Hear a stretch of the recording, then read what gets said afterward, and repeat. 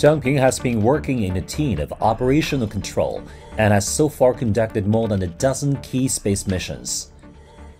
My team is mainly responsible for the operations on the flight control system of the manned missions and the early orbit phase of deep space exploration.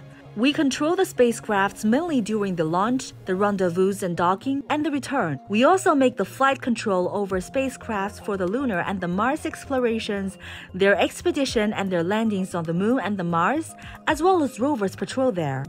Jiang Ping and her team received and processed the telemeter data from the spacecraft and sent back the control order. Before launch, we mainly prepared the mission based on plans. After the liftoff, we turned to focus on monitoring and operation. Immediately after the docking, we would relax, but just a little bit. We would be nervous during the return mission, especially when it is a manned mission involving the life safety of astronauts. But our center has undertaken many missions, either manned or deep space, so we have already achieved a high level of technical competence. We know how to remain calm and steady.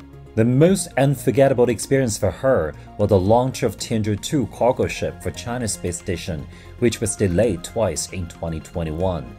The launch was firstly delayed to the next day.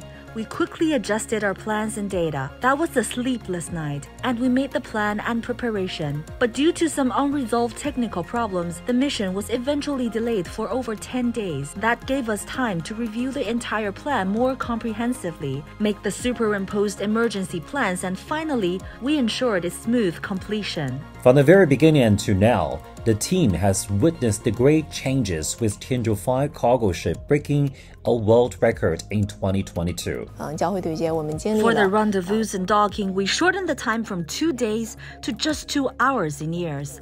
That's a fundamental change and acceleration in the control technology of spacecraft. Zheng Ping said, "The space is vast, and their exploration never ends." We are facing tough missions next. We will undertake the next phase of lunar exploration like Chang'e 6 and 7 and manned lunar landing. And after the completion of China's space station, we've entered its application and development phase. We will also undertake the launch mission of Xuntian telescope and its in-orbit control. We will see the shift to cruise, the extravehicular activities of astronauts and cargos. These will be an important mission for us in the long run.